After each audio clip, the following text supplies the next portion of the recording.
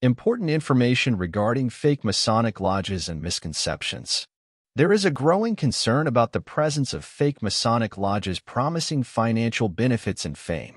This post aims to shed light on the deceptive practices and provide essential information for those considering joining Freemasonry. Beware of scams. Fake lodges often promise huge sums of money in exchange for initiation fees. The reality is that Freemasonry does not offer financial rewards, and falling for such scams can lead to criminal deception. Recognizing regular lodges. It is crucial to differentiate between genuine and pseudo-Masonic organizations.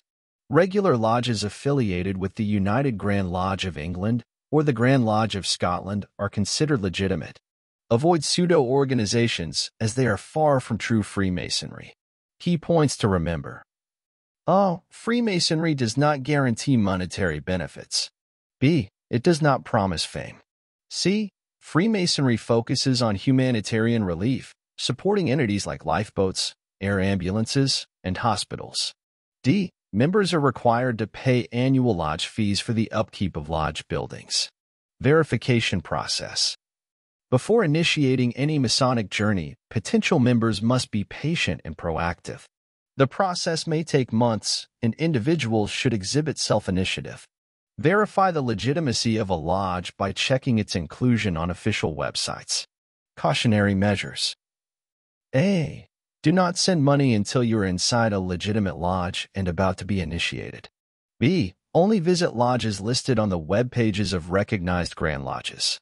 C. Be cautious of scams and do not succumb to promises of quick financial gains. Communication guidelines. A. Do not send friend requests or private messages for invitations. B. Questions should be posted publicly to benefit from the collective knowledge of Freemasons. C. Avoid private messages and friend requests, as the post is not an invitation for personal connections. Personal responsibility.